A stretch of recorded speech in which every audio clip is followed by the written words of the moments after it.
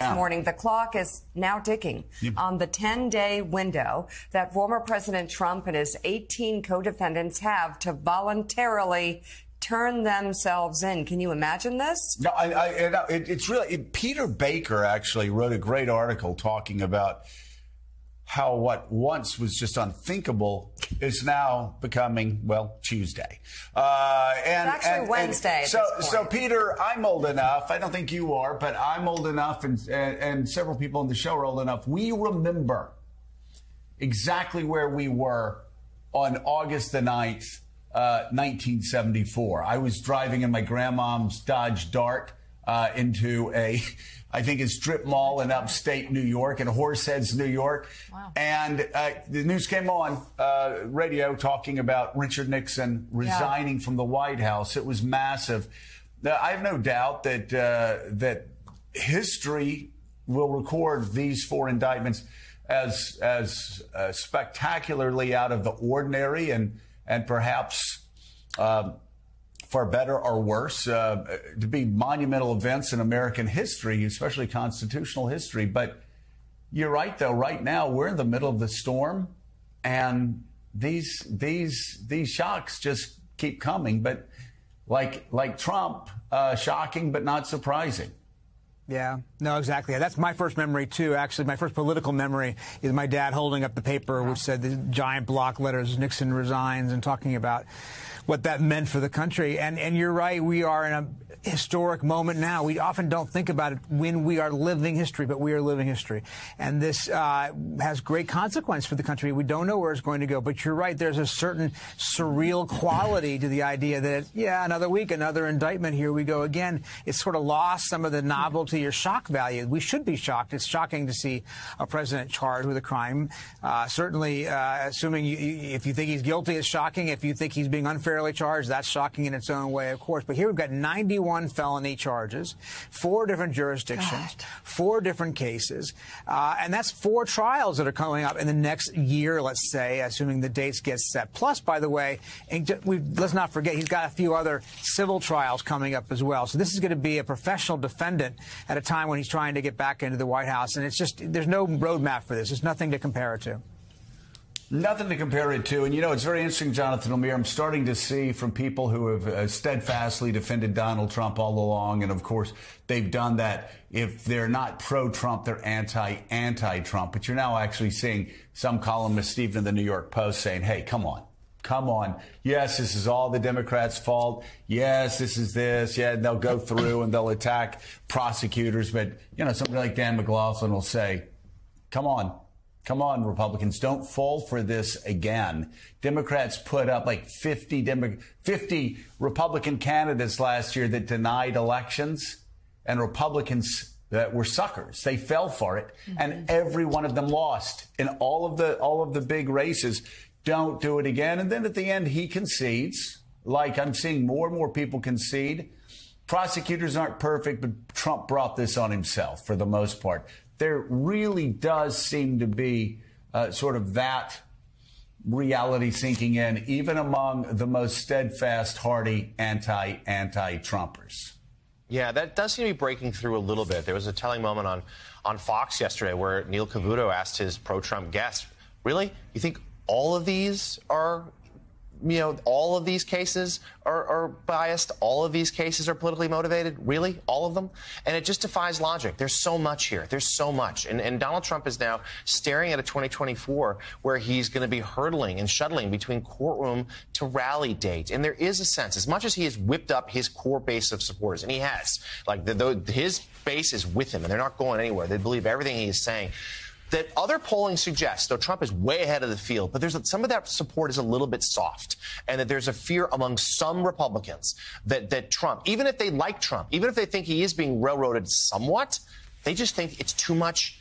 They're fatigued. But more than that, the baggage will prevent him from winning again. And that's what I hear from Republicans here in Washington. Even those who are publicly for Trump, privately they're concerned they're heading for a repeat of 2022, where if Trump's at the top of the ticket, he's going to bring the rest of the party down with him. It's going to hurt them with swing voters as they try to win back the Senate, as they try to hold on the House, particularly in seats that President Biden won last time around. They think that this will be another election where Trump is going to be a net negative for the party. And as much as it's helping in the primaries right now, it is hard to make the case that that those voters are going to break his way next year as the criminal allegations just continue to pile up.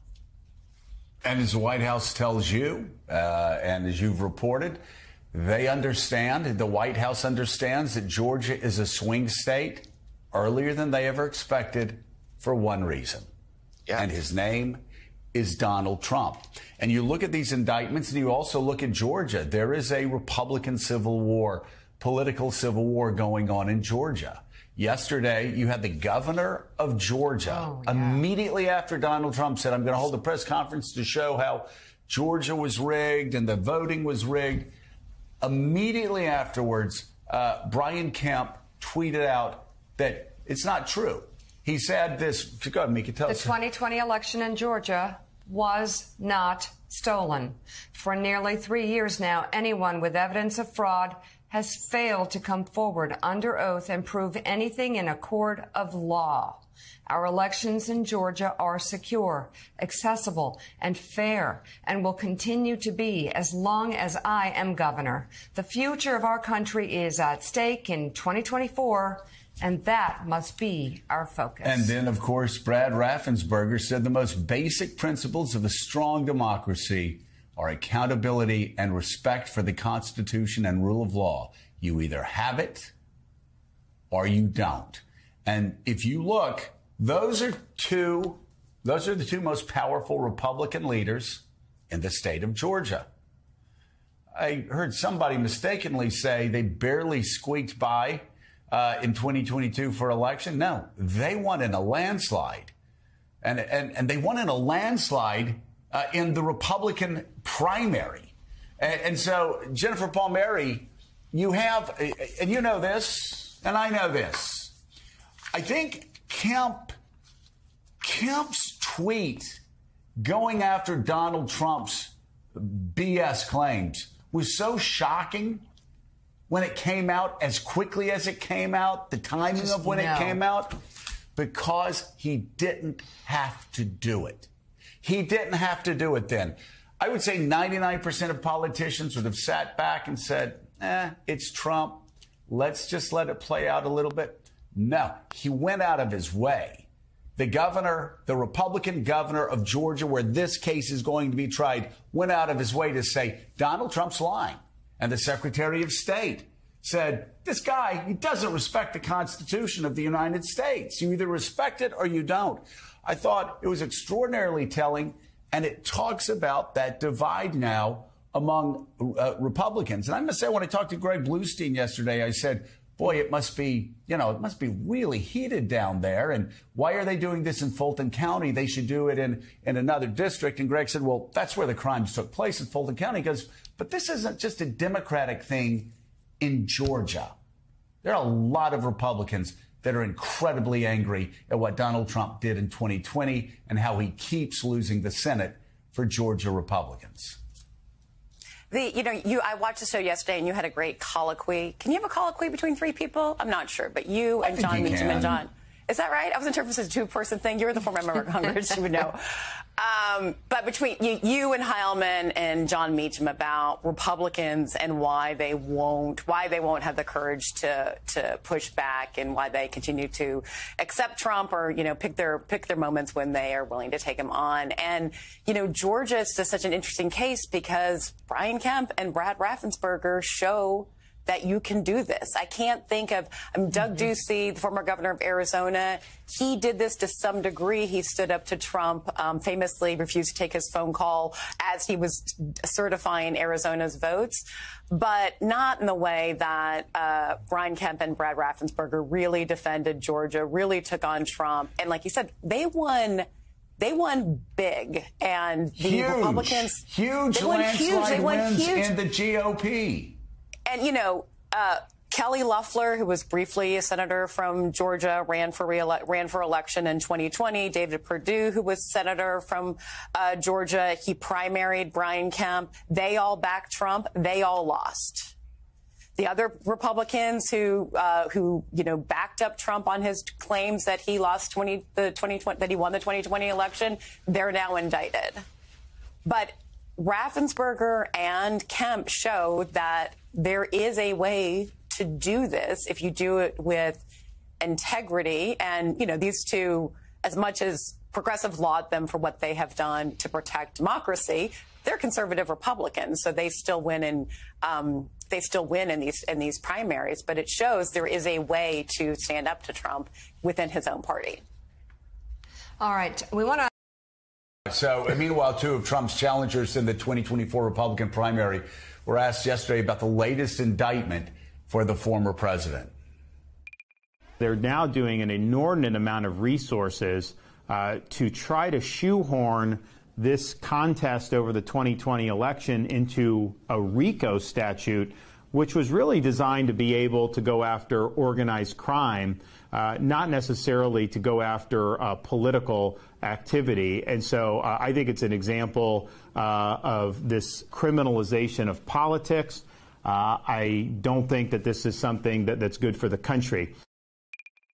We all heard that phone call with the former president, then president at the time, where he said, just find me the requisite number of votes that I would need. Doesn't that feel anti-American? Doesn't that feel like not what a president should do? Well, I'm going to continue to say it as I see it, which is that we see the legal system being weaponized against political opponents. That is un-American and unacceptable. And at the end of the day, we need a better system than that. And I frankly hope to be the President of the United States where we have an opportunity to restore confidence and integrity in all of our departments of justice in the country. Yeah, but that phone call, you heard it, right? Yes, but we've just drawn different conclusions. The next question. You think it's fine? You would do that as president? You would look for the amount of votes? He doesn't want to answer the question. He doesn't want to answer the question. You can't. If you're willing to sit back and excuse somebody trying to steal an election, calling a Republican Secretary of State who says he was trying to get me to throw out votes. That's what a Republican Secretary of State said and a Republican governor said. And then you sit there and you claim, oh, they're politicizing the process, they're weaponizing the process. You're not fit to be president of the United States. That's just it's really disgusting. And, you know, I like Tim Scott, and I think he's talented, a really talented guy. And people ask me, who do you think could win the nomination if Trump and DeSantis falls through? I go, Tim Scott. Tim Scott makes it. Not if he does that. Not if he does that. Jim Palmieri, it's so maddening. They keep talking about the weaponization of the Justice Department. Donald Trump steals nuclear secrets. He lies to the DOJ about turning everything back. He lies about everything. He sends his workers to try to destroy video surveillance tape that shows him moving those documents around with top secret classified military secrets about nuclear weapons, attacks against Iran, America's weaknesses. And they go, oh, he's just trying to politicize the process. He tries to steal votes from millions of Americans by setting up fraudulent electors to replace electors who actually represent the millions of people that did vote in those 7 swing states. And they go, oh, they keep pointing at that ghastly, dangerous Merrick Garland. Are you kidding me? Merrick Garland. And they keep looking right past the guy who stole nuclear secrets, allegedly, the guy who stole military secrets. I'll still say allegedly, even though they've got him dead to right on that. All of these things. And it's like seriously, when are you going to get serious about running for president of the United States and telling the truth about the guy you're running against? It's like, it feels like, I mean, what you see happening in Iowa, it feels like a fantasy football league, right? Like, you can make your arguments that you're making. You might even win Iowa.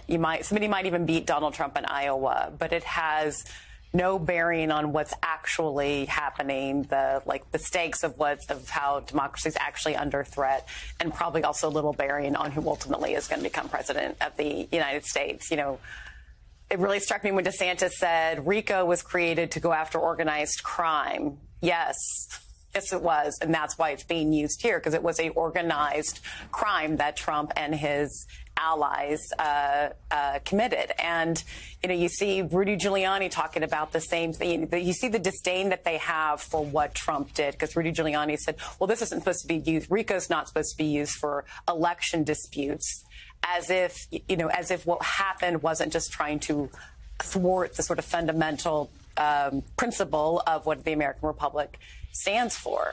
The sort of callousness with which Republicans have treated this issue, I feel it is, alongside the history that's being made with the indictments, we're going to look back on those words and words like what Tim Scott, who otherwise seems to be a very honorable, very, as you all said, really talented politician, will be marked in history as if we saw this happen in another country, we saw another leader being from, this is Berlusconi-ish, right?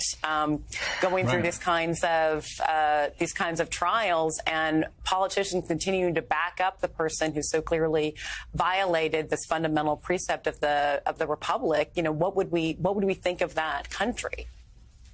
Yeah, I mean, Jonathan Lemire, from stealing, and they all know he did it. Yeah. They all say it off camera. They know he stole nuclear secrets and will tell you that off camera. And they know he tried to steal an election. And a lot of them, like Tim Scott, actually had to run for their lives and hunker down because the mob that Donald Trump sent their way could have killed them.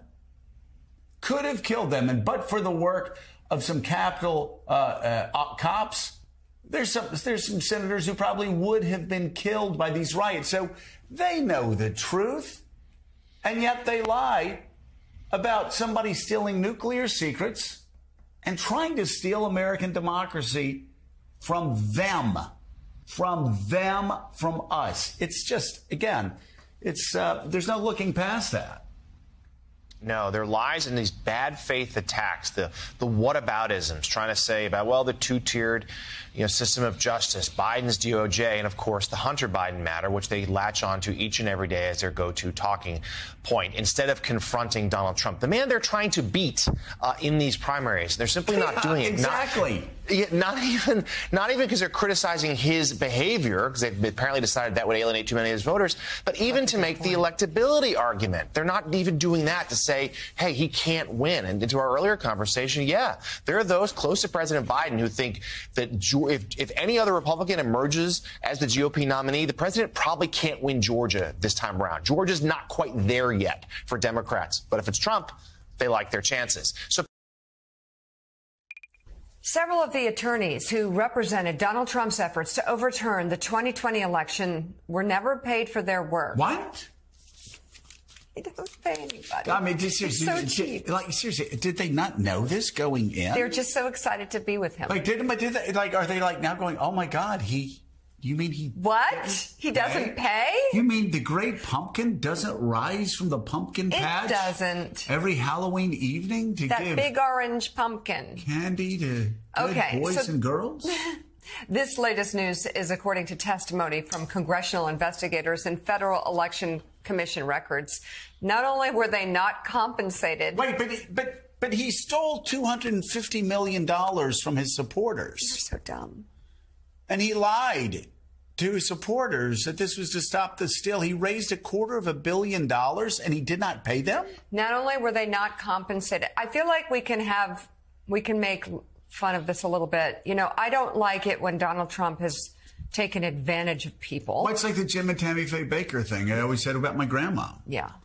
There are innocents in this. These are not one of them. These lawyers. No. Anyhow, not only were they not compensated, their lawsuits and false claims helped the Trump campaign and allies raise $250 million. As CNBC reports, among those who were stiffed, Trump's closest ally, Rudy Giuliani. The records show that Giuliani's companies were only reimbursed for travel and not the $20,000 a day he requested to be paid. That's a whole nother story. Yeah, but I've got to say... $20,000 a day? I've got to say, Giuliani may not have gotten paid for his work with Donald Trump. after the election. But he did get indicted. So there's that. 6 of one, half dozen of the other. But David French, I always talk about the, how my grandma would send her Social Security checks, sadly, even though my parents tried to intervene, to Jim and Tammy Faye Baker while they were building their massive multi-million-dollar scam operation out of in Charlotte, North Carolina.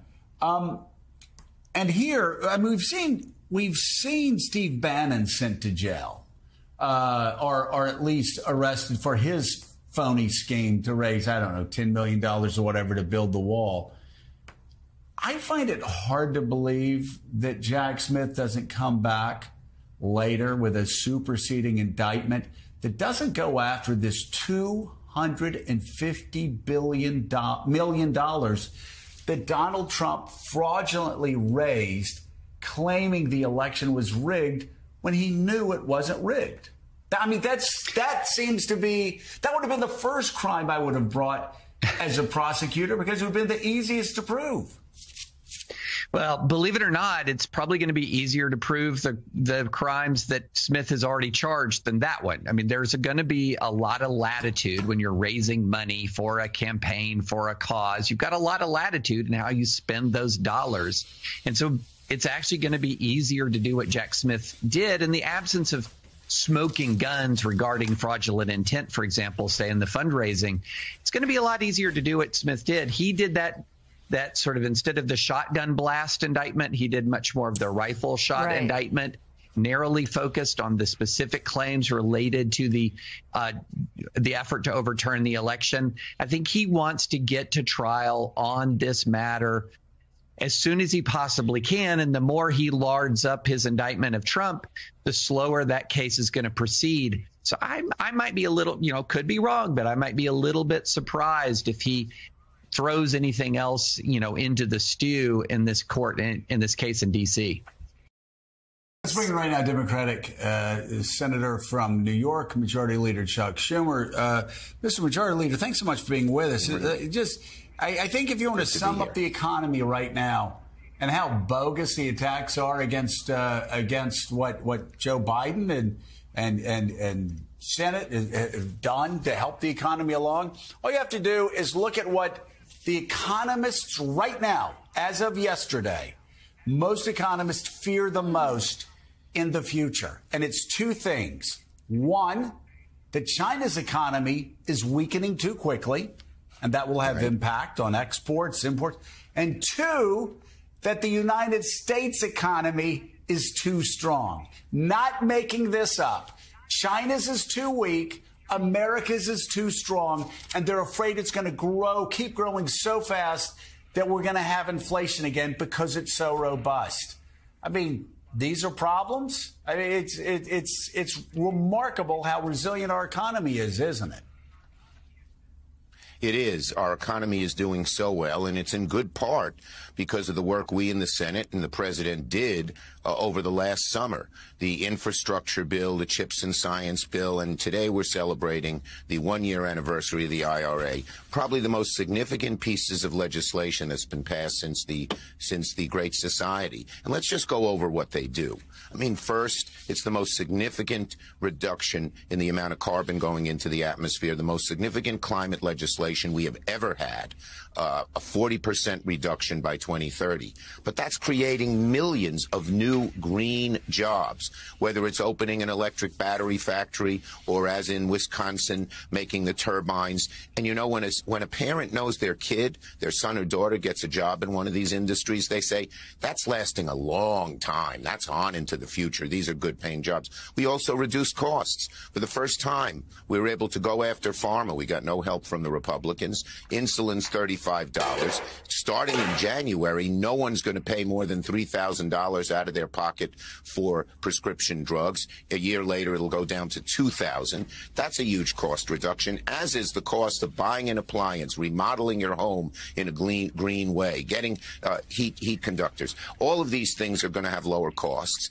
And at the same time, we did raise some taxes on the very wealthy, the corporations who didn't pay, and put half of that that money into inflation reduction. Republicans always talk about, the deficit, but they always increase it by just cutting taxes on the wealthy. We did just the opposite. So this is a huge bill. Now, is it on the lips of everybody? No, but just what you saw yesterday in Wisconsin is happening every week in so many of the states. Ribbons are being cut as bridges are being rebuilt. Factories are opening. New jobs. People are learning lower costs of the prescription drugs. We're finally negotiating with the drug companies, and it's going to take persistence. And this is what I say to my fellow Democrats in the Senate. We got to keep at this week after week after week. Every week, a new thing happens, and it will, by the year from now, people will know. They will know the economy is strong. Joe, you mentioned the economy is strong, but it's often a lagging indicator. People still remember 6-8 months ago where things are at, but by next summer, they won't. They will see just the things that you have, and the economy will be a strong suit for us.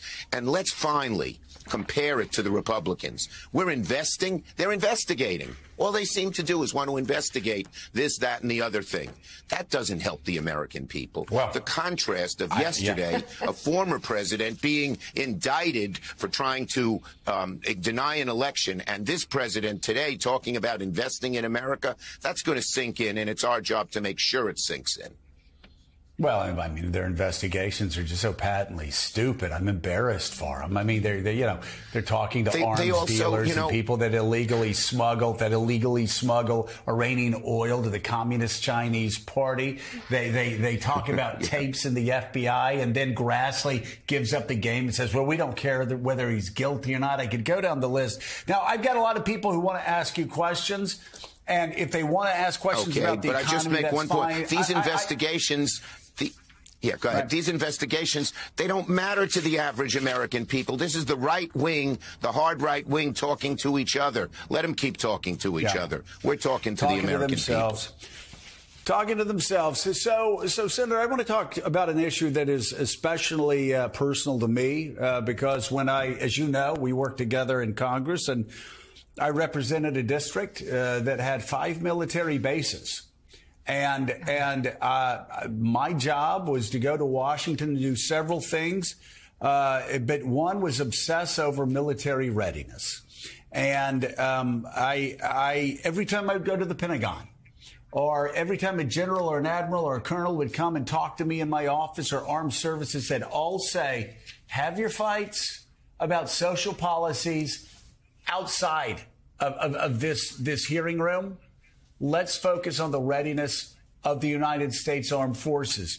We have one senator, a Republican from Alabama, who right now is responsible for the Marine Corps not having a commandant for the first time in 150 years, the Navy not having somebody leading them, the Army not having somebody that's been supported by the Senate leading them.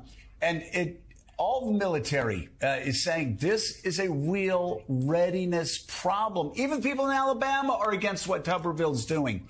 How do we break the impasse? Why won't Republicans stand up and speak out for the good of the men and women who risk their lives in uniform? Republicans have always prided themselves on being the national security party, and yet that's right. They are letting Tuberville do this. If their whole caucus, the rest of them said, stop, we demand you stop, he would have to stop. Now, McConnell and Thune have said what he's doing is wrong, but that's it.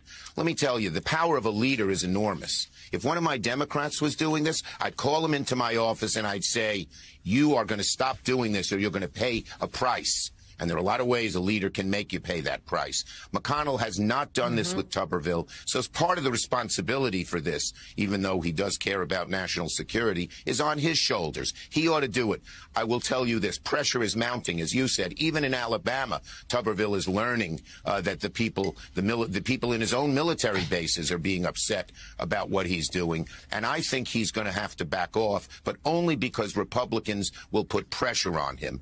And to do it to prevent a woman who has been enlisting in our armed services and is serving in a state where she can't get her own health care or a right to abortion, to say that she must not do that and then hold all of this up for national security. I got to tell you, the Republican Party knows it's a loser for them. It's a loser substantively because of national security. It's a loser politically. But they seem paralyzed against these far-right people, and they're going to have to stand up to them, or the country's going to be much, much worse off. And frankly, I don't think it's a winning strategy for them. What? They're trying to do so much, and the only thing is the Democrats have done even worse, but they control the House and all that, and so they can do that to Trump. Why did he get indicted? Because the Democrats don't like him. I guess I really don't know. They're just trying to dig up stuff so they can bring it up so that he doesn't run again. Because he's not a politician, he is a businessman. They don't want him out there again. Why has he been indicted? Just for different allegations. I just think the Democrats are coming after him so they can get him out of the election. Okay, well, hey, all right. Well, I did the Red Sox won last night. Yankees having trouble. I'm going to let that pass by. It's no, actually, you can't. The thing is, people. What I find is people will tell me, "Oh, I don't look at the news anymore because it's so biased." But and I say, think well, they do. I say, well, why don't you read Murdoch's Wall Street Journal? They've got a great news section. Why don't you? And so they'll say, the AP or Reuters or whatever. They're like, oh, no, I don't get any news. And then you find out that, they're reading Facebook posts that people that people typed up while they're sitting on the toilet or something, and instead of